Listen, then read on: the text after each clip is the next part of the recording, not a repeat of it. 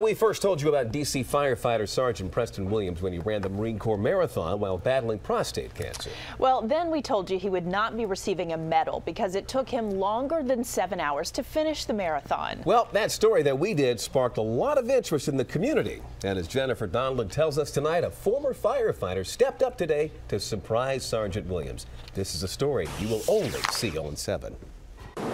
D.C. Fire Sergeant Preston Williams has been fighting fire for 23 years.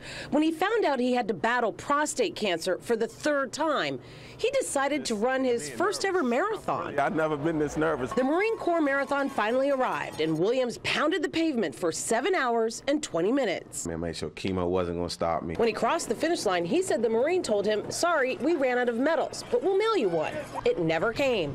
According to a race spokesperson, his pace was too slow. I didn't want to blow it bigger than what it was, because it's not about me. But it's not the end of his story. Preston, how are you? How you doing? My name is Frank Murphy. Frank Murphy of Arlington was traveling in Dallas when he read Williams' story on WJLA.com. I'm a former firefighter in Fairfax County, and I was completely touched by your story, and I ran the... Oh, come on, man. I ran the marathon, and I want to make sure you make sure you have a thanks, man. That's awesome.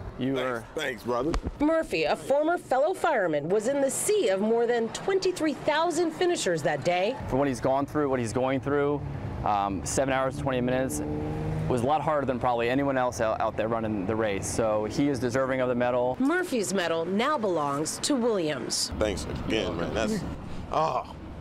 I'm trying not to cry. The whole reason why Sergeant Williams decided to run the marathon in the first place was to raise awareness about prostate cancer. That's something Frank Murphy didn't know about. My dad had it. Oh, really? The circle of cancer survival understood between one firefighter and another. I just wanted more for the guys that has prostate cancer that's out there fighting with me and that's doing, that's just pushing every day. And that is where he'll be, out there pushing through it every day, armed with a medal that is so much more than just a medal.